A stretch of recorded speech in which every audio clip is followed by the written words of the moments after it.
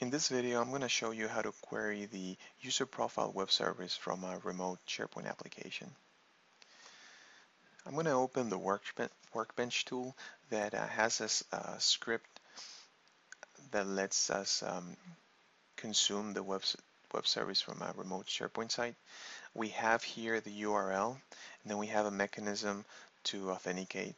And after we authenticate, we're going to call the get profile schema method that's going to give us the properties, the fields for the user profile. Now, as I'm logging into a local site, I can actually use my default credentials. So if you're working locally, there's no need to enter your password, your credentials. Before I do run that, I'm going to set up the Workbench so I can see the logs and I can see the result.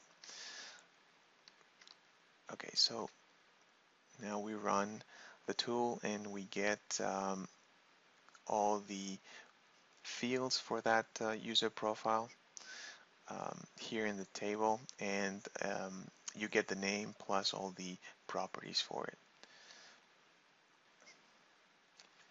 Okay, so that's a very simple situation. It's probably not the usual. The point of using web services is to be able to work with a remote SharePoint site. So you can, if you're using Windows or FBA, you can set the credentials directly here. If you leave the password blank, you will be prompted for it.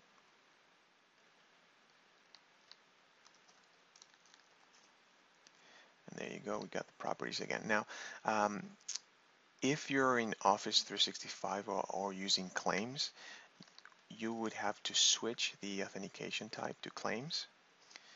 And in this case, the authentication works a bit differently. You don't have to put the domain or the password. Instead, you're going to get prompted to log in through the browser. So let's try that. I'm going to switch the URL to an Office 365 site. It's actually Office SharePoint 2013, but it works just the same. So in this case, the prompt is a bit different. What we're trying to do here is get you signed in through the browser so we can get cookies, valid cookies to make the call. So let's log in.